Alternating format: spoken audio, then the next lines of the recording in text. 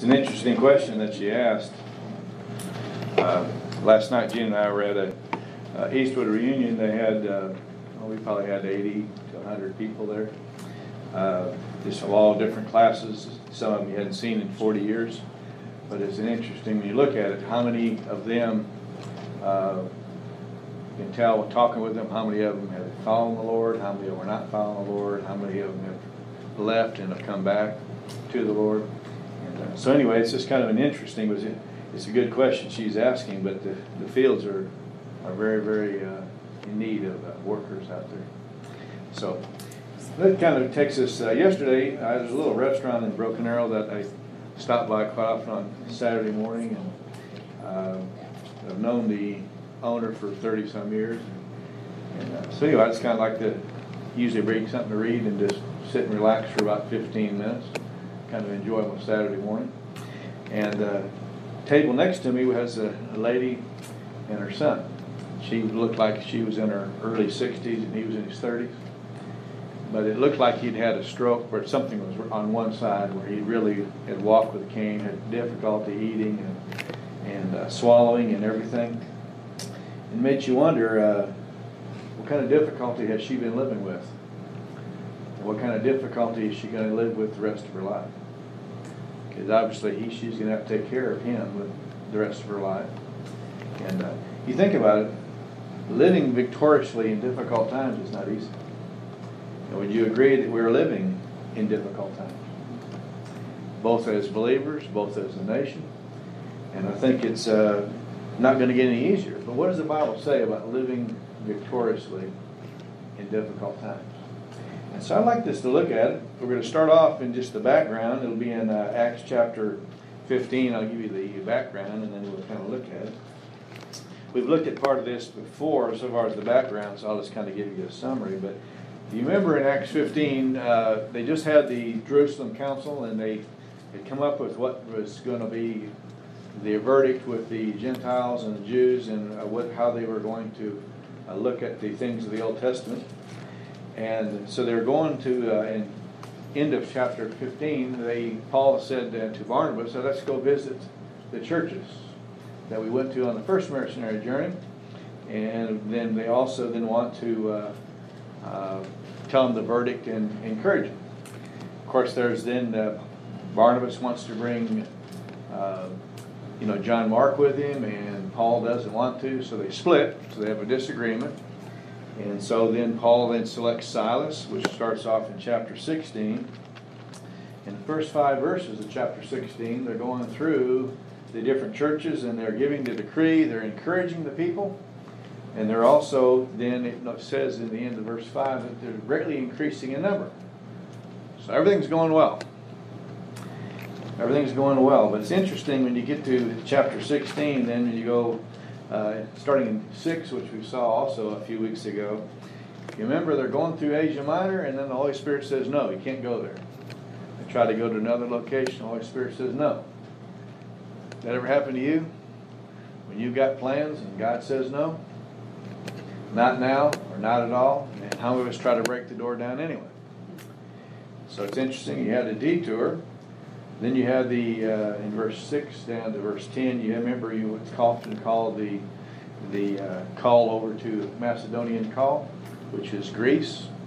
So they weren't planning on going to Greece, but the Holy Spirit's plans were for them to go to Greece.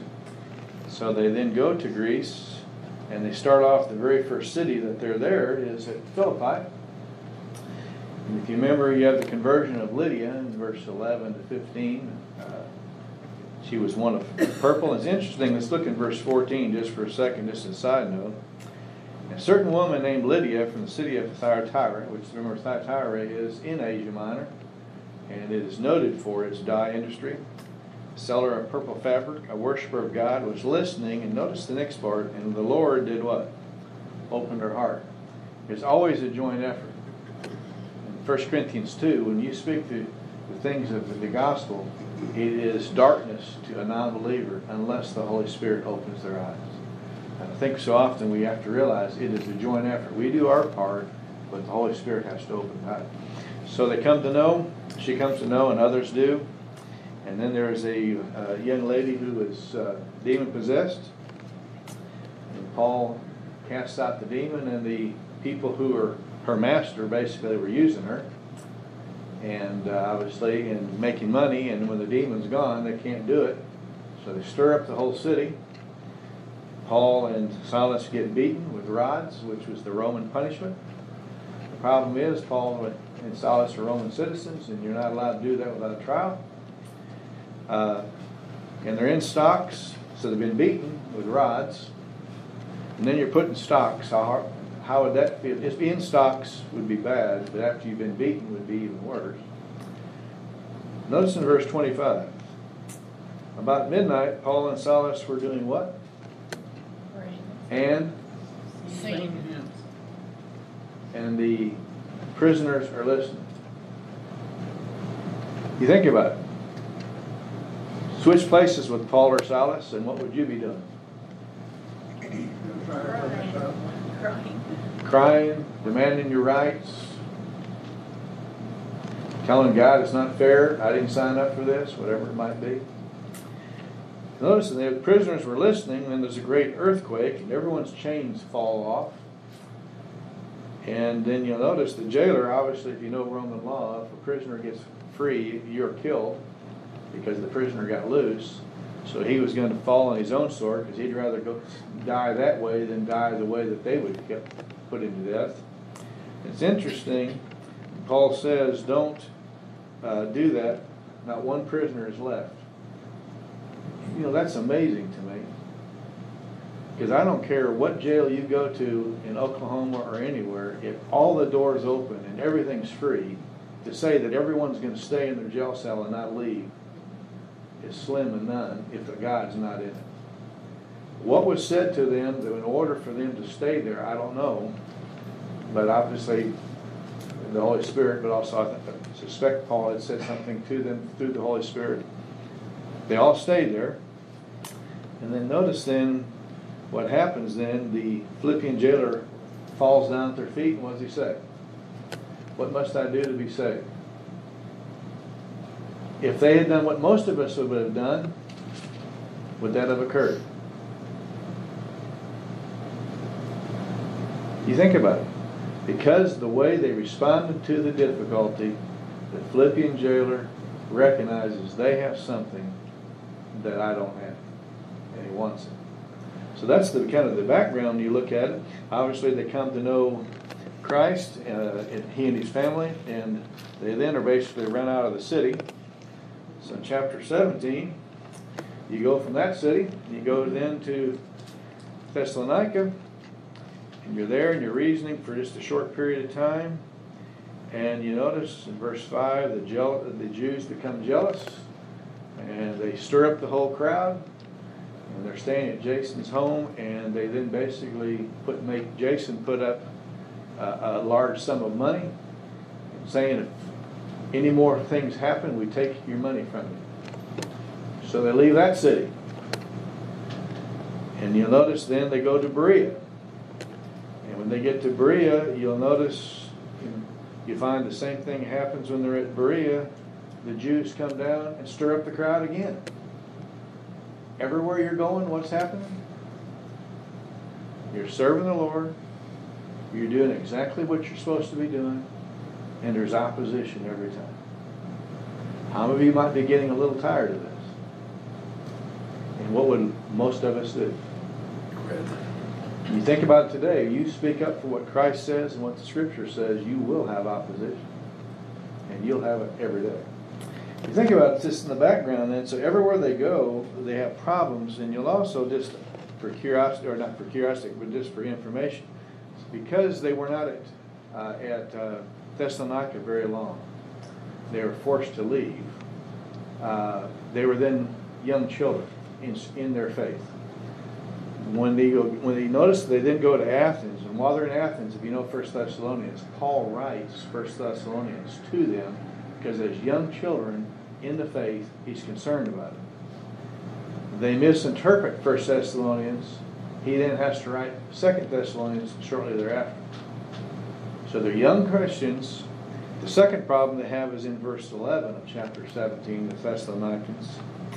He's speaking about the Bereans, but notice what he says. Now these were more noble-minded than those at Thessalonica, for they received the word with great eagerness and examined the scriptures daily to see whether they're true or not. So when he was at Thessalonica, which is a short period of time, but did they really examine things what Paul was saying? So they don't know their Bible, and they're young believers. What happens to when somebody doesn't know their Bible and they're young believers and difficulties come? And that's what's going to happen.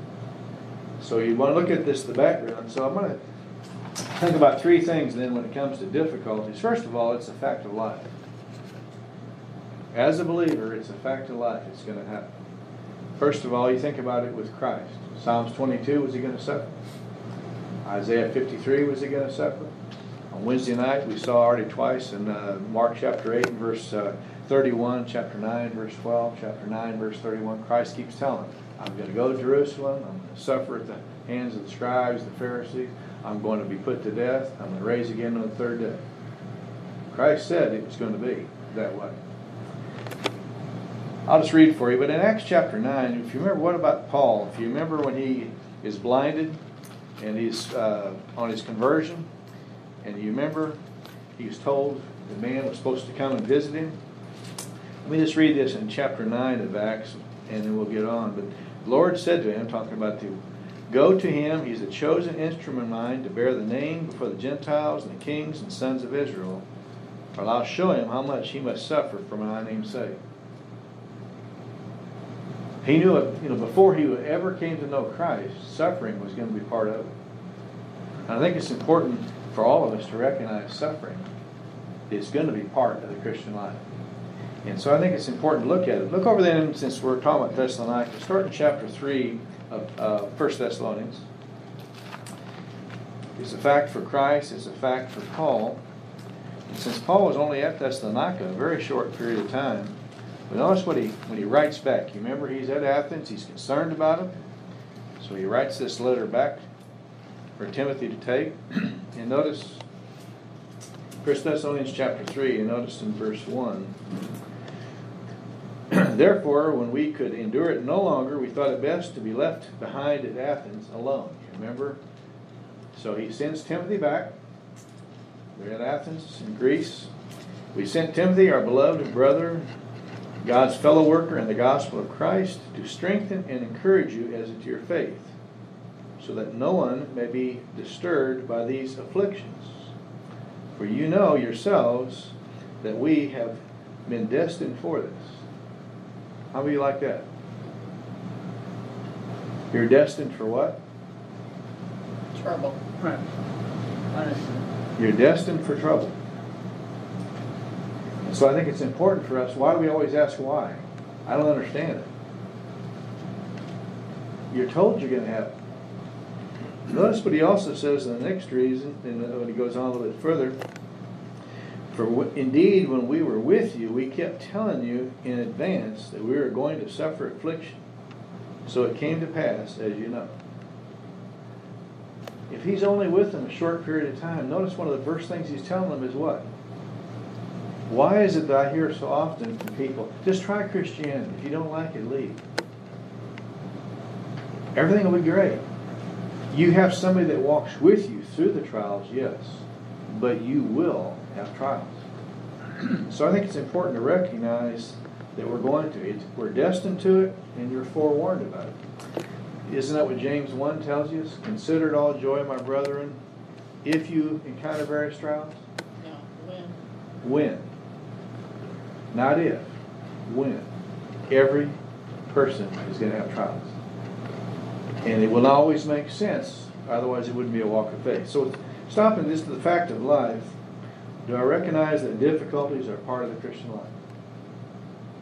I think the quicker we recognize that it is going to be part of life, just be ready for it and be following Him with it, and then how do you prepare for it?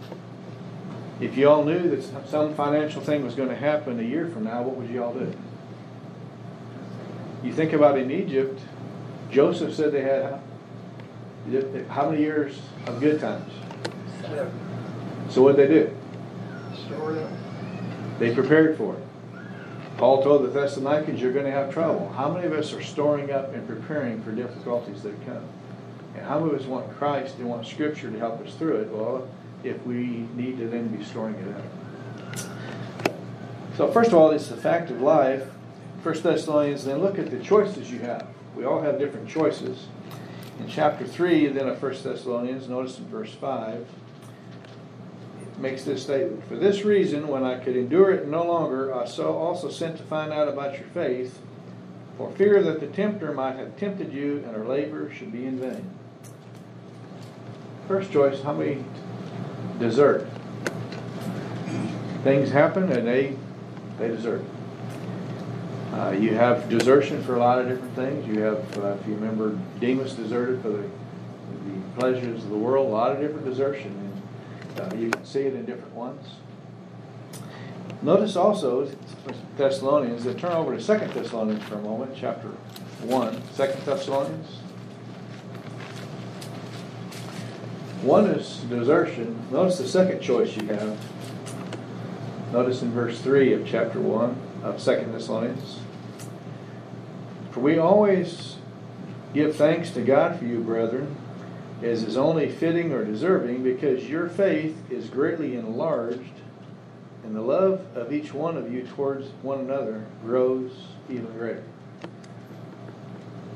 The second choice you have is development. Trials can bring about development. Notice it says their love is growing and enlarging, and people know about it.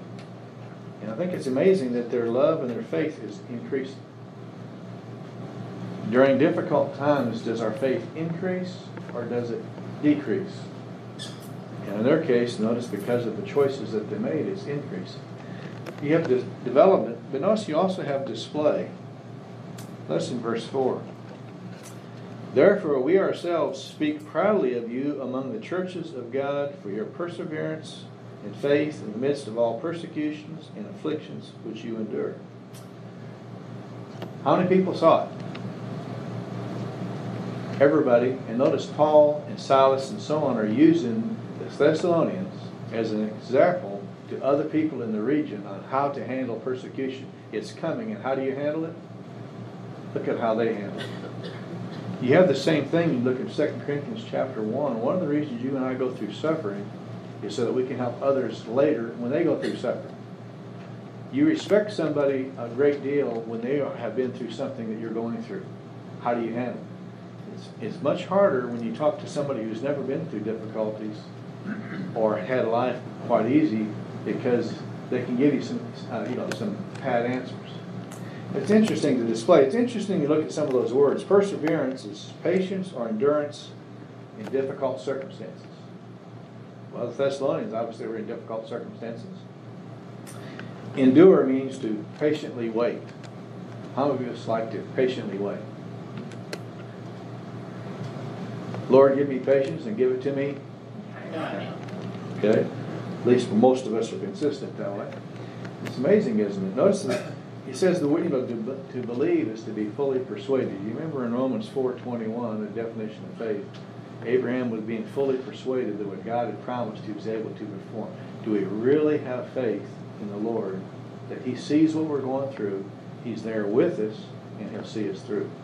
You also notice it said persecution. It's talking about it's hostile, but it's the word for being pursued by the outside.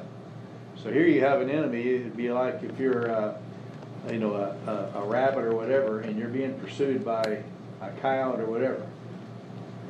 That coyote's going to keep coming. How long? Until he gets his prey. He's going to keep coming. And the enemy is the same way. The enemy is not going to chase you for a half a block and say, I'm tired, I'm quitting. They're going to keep coming. It's also interesting, the word there for affliction means to be squeezed. Squeezed from without. This incredible pressure from all different sides. And Satan is going to do it. Notice, Paul, it's what's interesting, Paul, you're young believers, you don't know your Bible, but I'm so proud that you have not given in to all these things. In fact, you are increasing in your faith and in your love. It's amazing when they do that. So I want you to think about it. When you look at the part of it, you have it. I think it's interesting too. Notice when you go to verse 5, this is a plain indication of God's righteous judgments, that you may be considered worthy of the kingdom of God, for which indeed you are suffering. So notice, when you look at it, it demonstrates their worthiness. How many of us think demonstrates my worthiness? How many of us want to have it be shown in the future this is going to happen, but you're demonstrating the faithfulness that you have today? People can see that. And notice, I think it's interesting what he has, the delineation, or notice from verse 6 down through verse 10, it's interesting what you have there. Notice, what does he say? I think it's interesting. Let's look at verse 6. For after all, it is only just for God to repay with affliction to those who are afflicted. How many of us like to let those who are punishing us turn it over to God? When is he going to do it? It could be today. It could be tomorrow. It could be eternity. But how many of us want to wait for him to take care of it? Vengeance is what? Thus says the Lord. Okay, it's important, because I think a lot of times we want to put our name in it. He promises to take care of them, and he's promised to punish. But notice, if we allow the Lord to take care of it, we stay true. Notice what happens in verse 11. I think it's interesting what you have. To this end also we pray for you, always that our God may count you worthy of your calling, and fulfill every desire for goodness and the work of faith with power, in order that the name of the Lord Jesus may be glorified in you in him, according to the grace of God and the Lord Jesus Christ. It's amazing. You're going through this great persecution. Don't give in to let God take care of it. Persevere. And notice, you are going to be considered worthy, and it's going to be basically credited to your account. God recognizes it. And so I think, but again, we have a choice. We can desert. We can develop. We can display it. Why is it that people go to hear Johnny Erickson speak? Why? She goes all over the U.S. and been all over the U.S. Why do people go hear her speak? Because she's been through tremendous, obviously, the accident and tremendous pain, and she could praise the Lord and do a lot of things. And so people go to hear her. Do you think she wished it didn't happen, or that she could be cured? God had. God's using her through these difficult times. A lot of times God allows us to go through things in order to help somebody else who's going through a difficult thing. But against our choice, we can desert, we can develop, we can, you think about it, we can display it. Isn't that what we're supposed to do with our life? We can display it or we can hide it. Again, it's up to us. So what difficult circumstance are you in? Gene and I last night were there, and we saw different students. We saw Tina Lowball. You all might remember, she's the one that was at the hospital. All of a sudden just about died. Basically had to resuscitate her 4 times. Lost her sight, lost all kinds of things. Hadn't been married all that long. She was just single many years. She wanted to come last night. The Lord is really, restoring her health slowly. 2 months after she had that, Stephen, her brother, also just about died. So, they've been through a lot. But they were believers serving the Lord. But then you had others that were there, and it was real obvious. Either they hadn't served the Lord, and their life, Gene and I were commenting, a lot of them looked like they were our teachers and not the other way around. They had kind of a rough life, some of them. But again, it's our choices. It's our choices. And so how trials are coming for every one of us. What are we going to do? Desert? Or are we going to let it develop us? And we then are going to let it display and help others as they go through it. The third thing, I think, what do we need to focus on when we're going through trials? Because are they coming? So what we need to focus on. Look over to 1 Peter. Remember, 1 Peter likewise was written to those believers who are under trials. 1 Peter chapter 1.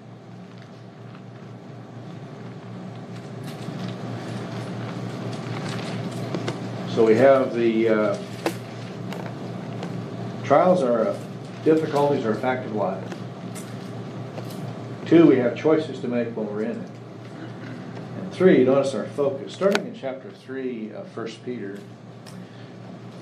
notice what it says. Blessed be the God and Father of our Lord Jesus Christ, who according to his great mercy, notice what he's done for us, has caused us to be born again to a living hope through the resurrection of Jesus Christ from the dead. So what's the first thing you have? A living hope, being born again. Notice the second thing, to obtain an inheritance. Notice your inheritance, which is imperishable, undefiled, will not fade away, reserved for you in heaven. Notice the third thing, who are protected. It's the word for garrison. Who's protecting it? God is. By the power of God, through faith and salvation, ready to be revealed in the last time. First thing, how many of us, when we're going through hard times, look at what we have? You look at what we have. Do we have salvation in Jesus Christ? Do we have an inheritance in heaven? We're going to be a son of God, living in eternity, all the other things. And that's part of why Paul calls it in 2 Corinthians, light affliction. Temporary. Hey, and he had the afflictions. Paul had it from the time he came to know Christ until his death. He had an affliction after affliction after affliction. A great deal. But he looked at it. Why did, first in Hebrews 11:25, why did Moses put up with afflictions and give up the wealth of Egypt? Because he was looking for his eternal possessions. So notice first one is this, our possessions. Notice in verse 6. Now in possessions, in this you greatly rejoice, obviously talking about verse 3 to 5, even though now, for a little while, it is, if necessary, you'll be distressed by various trials. Notice it says for a little while. The trials are passing. It may be a day, it may be 5 years, it could be 60 years, but they're passing. Eternity is a long time. And so we think about it, the trials are passing, keeping our eyes on the finish line. So notice not only is possessions and passing, notice also in verse 7, what about proof? That the proof of your faith. One reason you go through trials is to prove what? Who you are. Notice it says, being more precious than gold which is perishable, even though tested by fire, may be found to result in the praise and glory and honor at the revelation of Jesus Christ. Our focus should be on the end, and it's showing who we are, it's purifying us, and we're going to be rewarded, and it's showing to everybody else what we have. And it's amazing. We want people to come up to us then and ask us, what do you have? I want it. How did you go through this? How do you do this? I want it. And so I think it's important to look at it. You have the praise. They're living for, obviously, for the line, not the dot. And then notice what about the other thing we need to focus on in Hebrews chapter 12 and verse 2. Remember, it says, fixing our eyes on Jesus, the author and finisher of our faith. You think about it, when Peter was walking on water, Jesus said to come to him. Did he walk on water? Yes, for a while. When did he start to sink? He took his eye off Jesus. The same is true for us. We have to keep our eyes on Christ, or it'll do fine. Just the lighthouse, everything, you got to keep our eyes on Him. Same thing happened in John 21. You remember Jesus told Peter he's going to suffer a death he didn't want, which he did, crucifixion. And his next question was what? What about John? His eyes were on what? How many times do we look around and at other people and what they're doing instead of looking at Christ? I think it's important when we look at it, the person. So when you think about it, what are you focusing on during difficult times? Most of the time we're in a difficult time, we focus on what? The problem. But we need to be looking at the other. You think about this one. How often do we think about what we have? If you haven't read the book, it's a little bitty book. I challenge you to get it. It's called the 4-8 principle. Coming from what? Philippians 4 and verse 8. What does that say? Well, look, guys are looking blank. Let's turn over to it. This is bonus. This wasn't part of it. Philippians 4 and verse 8. And where is Paul when he writes this? Prison. He's in prison, and he's in this pristine prison. Notice what he says. In 6 and 7, you know well, talking about be anxious for nothing. But notice in verse 8. Finally, brethren, and it's plural here, whatever is true, whatever is honorable, whatever is right, whatever is pure, whatever is lovely, whatever is of good report, if there's anything excellent, anything worthy of praise, let your mind what? Dwell on these things. Dwell on these things. Most of the time our mind is dwelling where? And in the book is interesting, if you get a chance to read it, the authors had all these different things to do, and his son was playing baseball like 7th grade, breaks his arm, and now his season's over, and he's all down. And so the dad makes him get paper out and every day write 10 things or 20 things you're thankful for. And every day he starts to go down, he has to go to his room and write 20 things he's thankful for, trying to change the mindset of what am I thankful for. Dwell on that. Don't dwell on the fact your baseball season's over. You'll have another season. You'll have other things. And so I think it's important for all of us.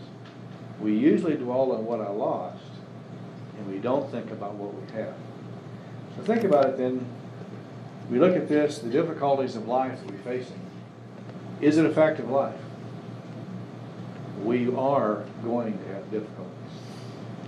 But we have somebody there to help us in those difficulties. So you think about it, it's a fact of life. The choice is obviously then, am I going to allow it to develop me? Am I going to display Christ in it? Why did the Philippian jailer come to Paul and say, what must I do to be saved? Because of how Paul and Silas handled the trial. Had they handled it the way most of us would have happened, what would or do? What would they do? The Philippian jailer probably would have killed him. He wouldn't have come up to him. And then obviously the last one, the focus during the trial. Look at what we have. Look at the fact that hey, it won't be here always.